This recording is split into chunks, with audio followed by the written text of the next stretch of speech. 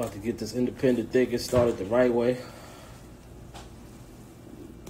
know what I mean? Got one of the forefathers joining me in a few. Oh, there he is. There he is.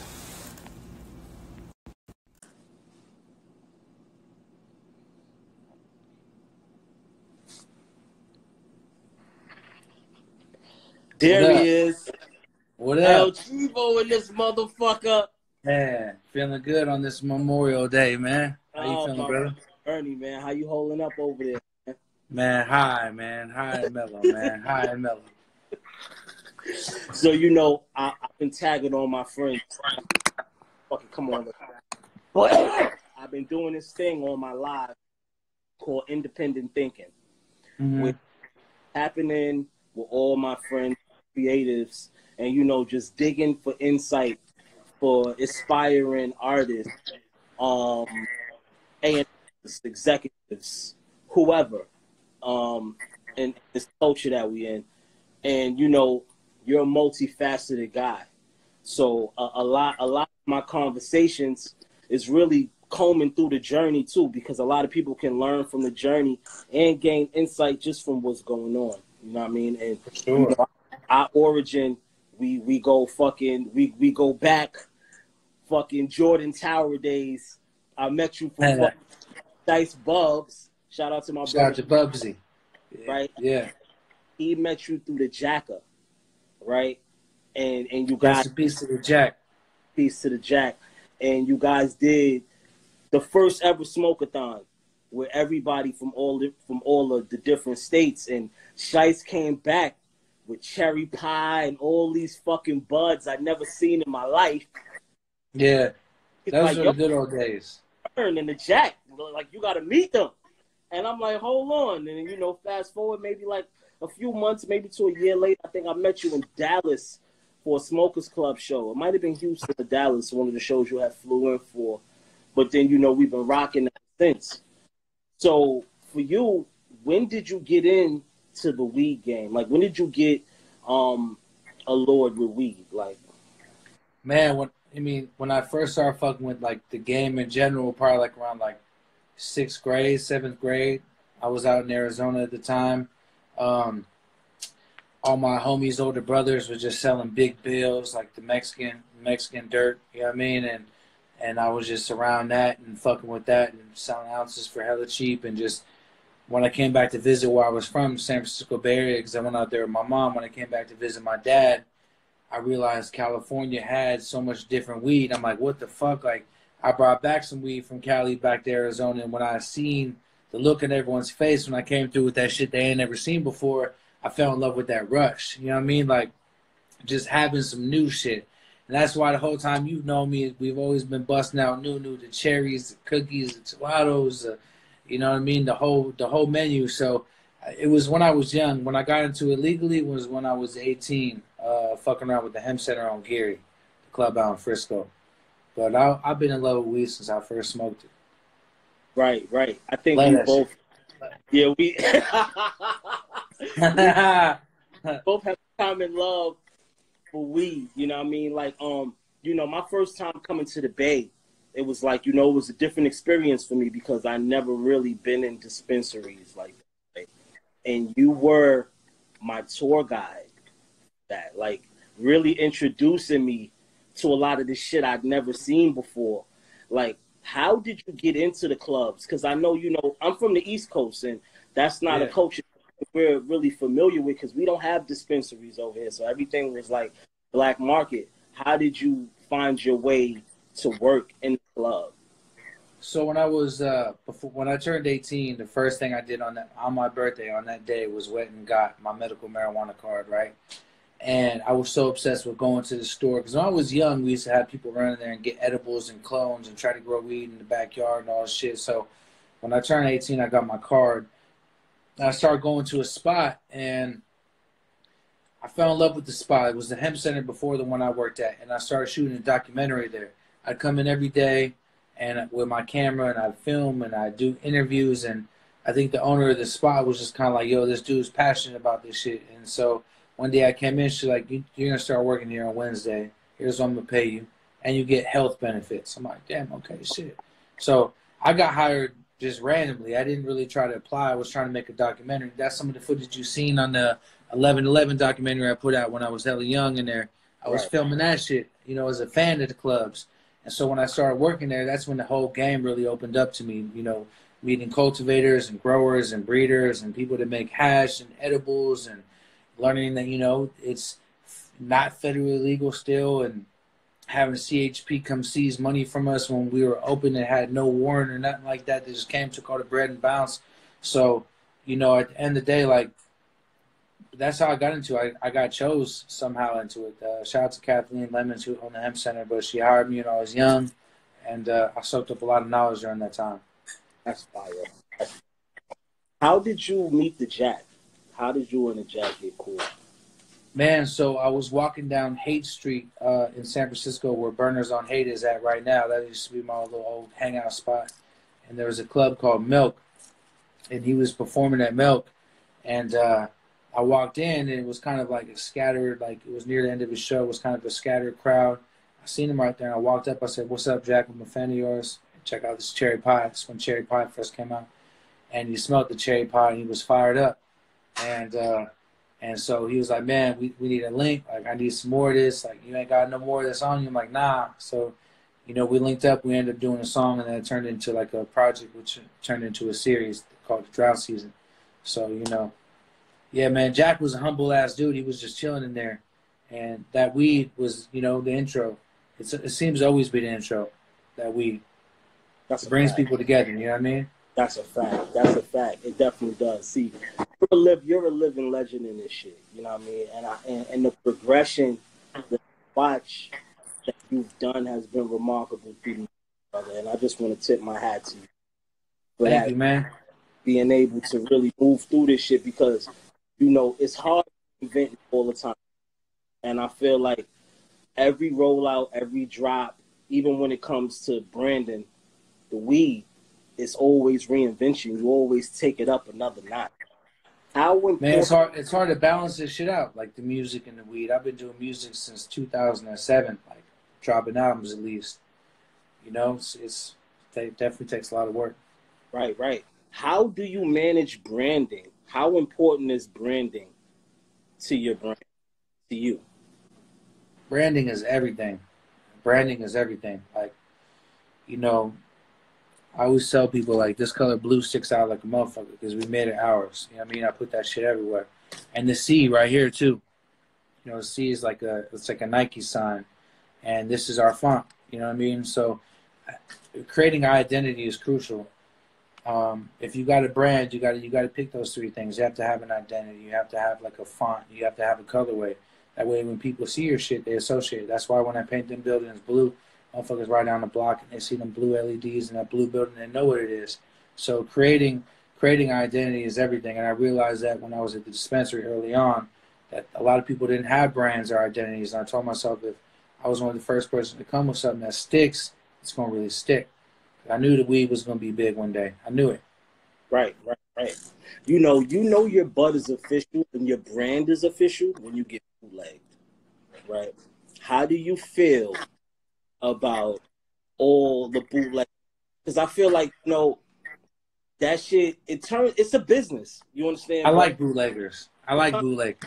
Yeah, I wanted to get your perspective. Yeah. So look, for the people in the game, you know, a lot of my homies that are creating brands right now, they get so mad when they see fake bags on the street, right? And like, man, I said, listen, that's your cheerleader right there, because it does two things. One, it puts your brand on the street. It lets people know that's what's in demand, right? They set that standard for you. And two, motherfucker get that shit and smell and be like, I know this can't be it. I got to get the real.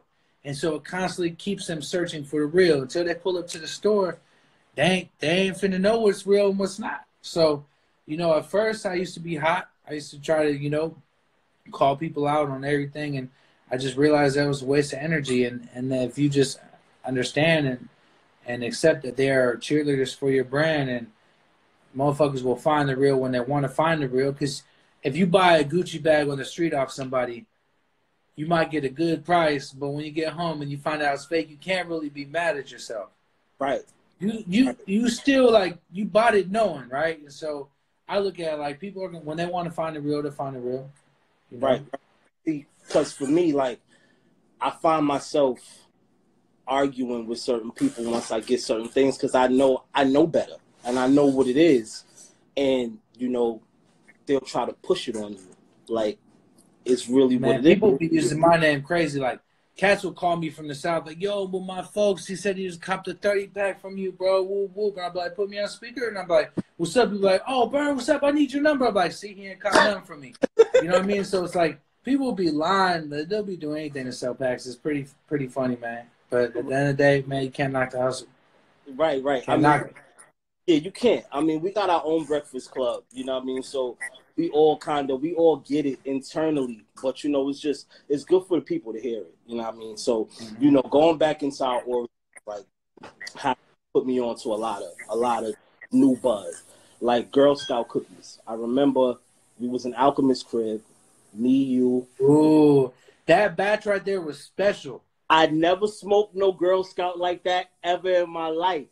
Because look, that's when we were first like flowering out that like there was different phenos of that shit coming, and that was one of them ones. I remember giving it to Alchemist. It was in an orange push, like a jar, like the orange pop top jars. Yeah. Man, that batch was crazy. That was in the early 2000s. That shit was crazy. Yeah, that was different. That was different. Because I feel like, you know, it's always new weed, but you always know what it is, like what's next. How do you go about picking the strains that's next? Man, people bring me like, you know, a bunch of different varieties. So breeders that bring me like 20 to 40 different, you know, jars of the same strain and just different phenos. And I'll go through it and I just look for three things, you know, taste, high, you know, and bag appeal. And when I go for taste, I look for smell and taste, high, and bag appeal. And if it meets those three things, then you got some. You know what I mean? And sometimes, like the grenadine, that's one of the ones I picked recently to go in rotation. It's a very finicky plant. It doesn't have the best bag appeal, but that smell and that taste is just very similar to like what cherry pie used to do for people back in the days. It's just you smell that shit and you're like, God damn, what the fuck is that? And so, you know, just as a connoisseur that's been smoking for a long time and I'm in love with weed, man, that's my thing, you know. So I've seen some of the best and I just embrace talent around me too. You know, you go in a cookie store, you don't just see cookies weed. You know what I mean? You see our shit and then you see other menus. And if you look at the brand cookies, we constantly take other people that are breeding and talented in the game and put them under our wing and put them in position. So, you know, kind of look at Jeezy and look at Gucci Man. No disrespect to either of them. Gucci's hella relevant right now. Fuck with all the young artists he's endorsing them, embracing them. You know, boom, he's still like right here. And Jeezy kind of took his route and stayed true to himself. But at the same time, he didn't really grab up all that talent. So that's the way I look at it when it comes to the weed. I treat it like the music. Like the ones that embrace that new young talent and keep around all that, they're going to be in the mix for a long time. And they'll get props for putting people in position. I like putting people in position. You know what I mean? Like the brands we have, we took them from the black market and put them on the white market. Because at the end of the day, a lot of people question my intention in this shit. My intention is when I pass, I want to be able to put as much fire in the ecosystem as possible. I don't want my kids, friends growing up smoking trash. If it's going to be legal, you got to stay true to what we grew up doing. And that's seeing that fire and that new shit. I don't want people just smoking one kind that comes in a fucking cigarette pack and having three. We can't do that. We need to have fire out there because all the real weed smokers in the future deserve to see what we've seen, right? Right. Menus. So that's what I care about. Right. See, because you have the Midas touch. You know, when you say something is it, everybody goes toward that.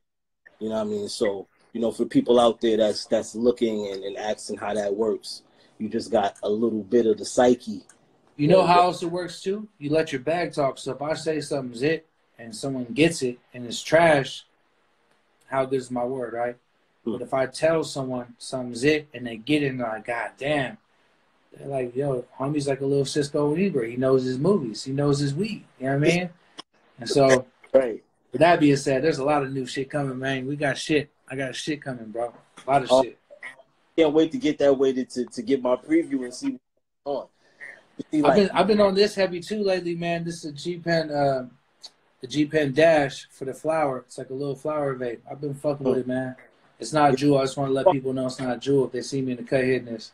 yeah, if I see you fucking with a vape, it gotta be good because Yeah, nah, this herby in here. This herby in here for sure. right. See, you got 3 tiers to your shit. You know what I mean? You got the weed. You give people the soundtrack to smoke the weed to, right? And then you have the merchandise that you can wear this hoodie and this T-shirt or this hat while you're smoking this weed too. How did you think of coming with that tri-branding? Because I feel like everything is in sync. How do you go about that? Like, how do you go about mixing the merch with the weed that coincides with the music? You know, the music was always just a hobby, and the hobby ended up being kind of a platform and commercial for what I want to preach about. And when I first did the clothing, I had a video shoot with Big Crit, Chris Brown, and Wiz off a record I bought from Crit and Shipes back in the days, Yoko, right? And so I told myself, this is probably the biggest look I'm going to have, and if I'm going to do a video, I want to wear something I own. I don't want to wear like a polo. I don't want to, what's that going to do for me? This is going to have millions of views.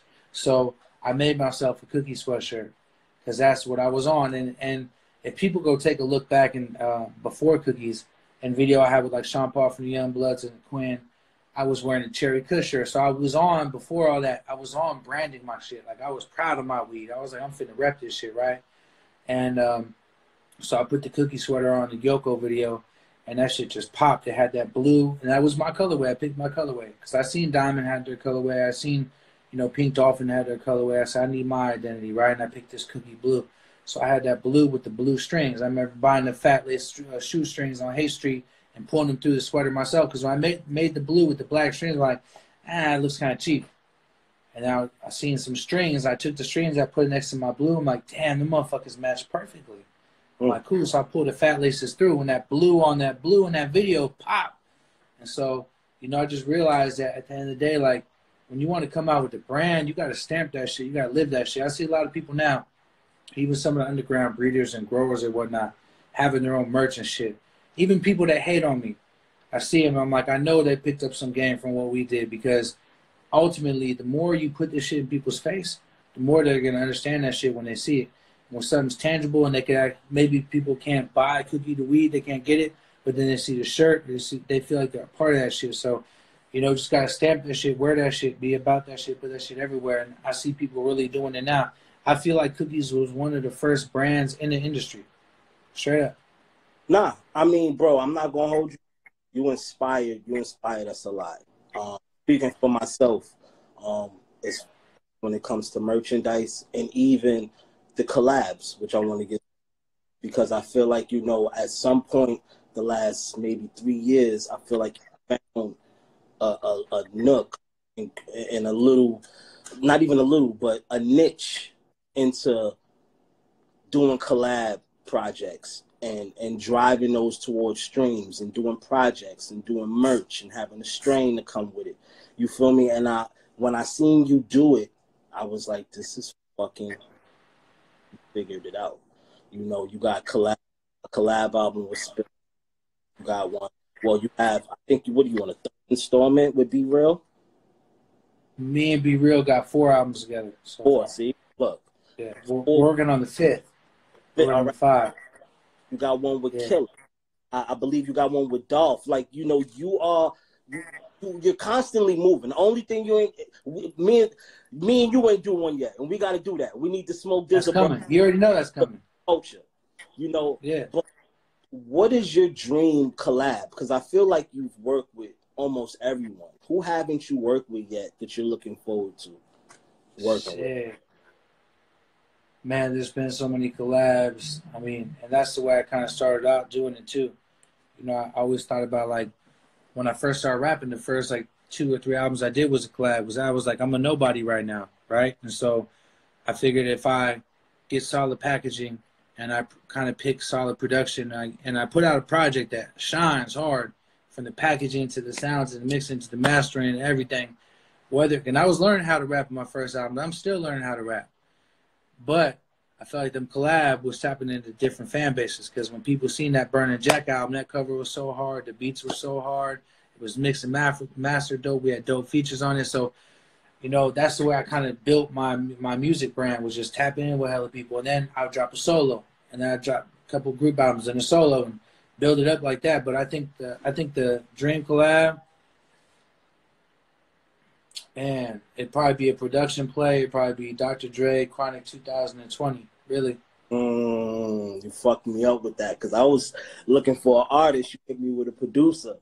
Yeah, I've done a lot of artist collabs, man. 2020 with you, that's hard. You know, shit, man. Like that's the way I'm feeling right now. Is because I sat down with Dre and some other shit, and we didn't really discuss music, but I wanted to tell him, man, let's go ahead and run that Chronic 2020, you know, and just have him oversee that and go big with it, but. Probably be Chronic 2025 or something. I got a lot more work to do, man. So right. I'm gonna keep grinding. But I felt like that would be dope because the merch I could roll out around that, and the strain I could roll out around that, and the sound I could roll out around that would be timeless. That's the one thing about the Burn. I got a good ear, man. People may not like the rap, but the ear is golden.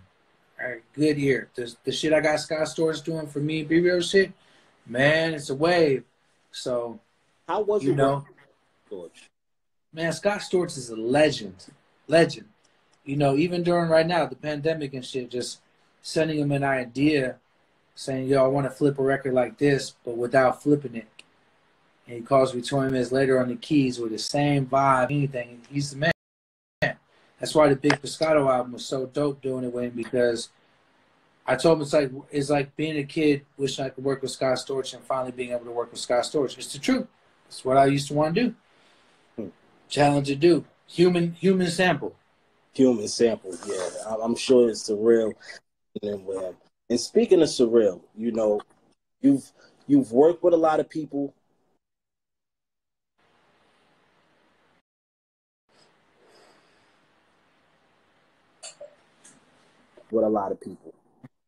Who is you said you broke up for a sec, brother? Oh yes, people keep calling me, my fault. I said you've worked with a lot of people and you've smoked with a lot of people. Who's the illest person that you've smoked with thus far? I'm gonna fuck people up with this one because I'm not the guy to name drop and say someone because they're popular or something like that. I'm gonna keep it 1,000. Yuck Mouth. From the West Coast. Yuck Mouth from the Loonies. Yuck Mouth smokes big, back to back, nonstop. Mr. I Got 5 on it. Shout out to Yuck Mouth. Man, I Got 5 on it. Yuck Mouth blows big. And look, Wiz smokes a lot, and Be Real smokes a lot. But Yuck Mouth, when I linked up with him, that boy was back-to-back blunt, just nonstop, just the whole time we're together. And he was hitting Patron like water. I'm like, man, this guy's an animal. He's the best. Big smoke. Yuck Mouth blowing. Huge. That's crazy. I think two people that fucked me up smoking with them, one person was Steven Adler, just because it was Steven Adler. Shout out to Steve Lobel. That was Steve Lobel. Had me with Steven Adler from Guns N' Roses. Steve Lobel's a good person to get high with too, by the way. Yeah, he is a fucking movie without the weed. If you can convince him to smoke, he's incredible. Yeah. and fucking, you know, cliche, but the dog. You know, the first time I smoked with the dog, and I smoked one of his blunts, and I felt like it was the first time I smoked weed before, maybe because I was smoking with the dog. And that shit just had me just geeking inside, like ready to go back home and tell my story. But, man, you want to hear a funny story about Snoop real quick? Yeah, let me hear a funny story about Snoop. Man, Snoop stole some weed from me one time. I didn't know how to feel about it, man. You said what? He stole some weed from me one time. I didn't know how to feel about it. He did it so cold, man. I gotta tell the story because I ain't never told it. I'm high. I went over there. It's when the lemonade first came out, right? I was like, yo, smell this, homie. He smelled. He said, ooh, Chateau Limon. I said, yeah, that's that shit, right? And then he took the jar and he put it down by his feet. I'm like, fuck. I'm like, That's all I had. I brought this to LA to show this off to everybody. You know how I get down. Only if I have a little bit, I'm gonna make that bitch stretch. I'll leave you with a gram. I'm gonna leave you with a gram and keep it pushing. Right. So I said, dog, let me see that jar. I'm about to roll one up for us. He's like, oh, I'm gonna roll one, nephew. I'm good. And he rolled one, and he lit it up, and he was like, boom, picked up his jewelry, picked up the jar, and stepped out the room. I'm like, oh shit. And security came in. His homie came in and was like, hey, dog, finna take a nap. He gonna tap in with you later. I'm like, damn, I just got got by Snoop Dogg, and I didn't know how to. I felt like in that movie How High, when he kept hitting it. It was like the biggest compliment, and like I didn't know what to do, but it was tight. Snoop got me for the Lemonade when it first came out. I ain't gonna lie, bro. You be having a pack, bro. It happens, man. Yeah. And you know, every time I come over there, I leave with a popcorn bag. Shout out to you. Shout out to Kenny Powers. Y'all load me up, send me back on my way. Very nice. Now, how was it smoking with Rose, with Rick Ross? Oh, man, classic. It's a movie. And smoking with him is a movie. It's within the movie. Man, look, he was so happy when he hit that Gary Payton. He was fucking with it. And we just started chopping game, man. Like, shout out to Rose, man. He's a real boss. Like, his business is on point. What I always loved about Rose is whenever anyone in his camp drops something, the whole camp is pushing. He's putting that as his profile picture. Everyone's putting that as their profile picture. They move mean as a unit, so I respect that. You know what I mean? Like, I really respected the way that he moves with his unit. But Getting High with him is a movie, man, for sure. It's a movie. The first time I smoked with him was on the set of the video that we shot. And, you know, that was another moment that I was just, like, geeking. And he, you know, we was chopping a lot of game, but it was very theatrical. You know what I mean? Yes. There was a lot of theatrics that it was like talking to Don Corleone. You know what I mean? Man. Giving me the Rose is a boss. Yeah, he talks that boss talk. That's a fact. That's a fact. Shout out to Kid from Kid and Play on here right now. I see him on the chat. But you know, before Kid, we got smoking with Kid. What up, Kid? I got a nice bag for you, man. DM me, man. I got you, brother. Oh, yeah. That's he need that house party weed, man. Need My that dad shit used to always say, you want to watch House Party and drink a 40 when I was young, when I was like in like 5th to 6th grade. Let me drink a beer and watch that with him. My pops was a savage. That's one of my favorite movies of all time. Yeah. House Party 1, Party 3. Yeah. Two Classic. good flicks. It was good too, but I love the House Party movies.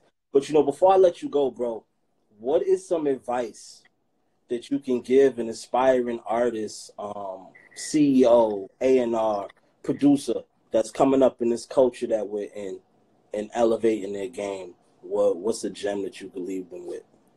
Yeah, so 3 things, and some of them may sound cheesy, but they really work. You know what I mean? So you could take the advice if you want to, but first thing is never give up.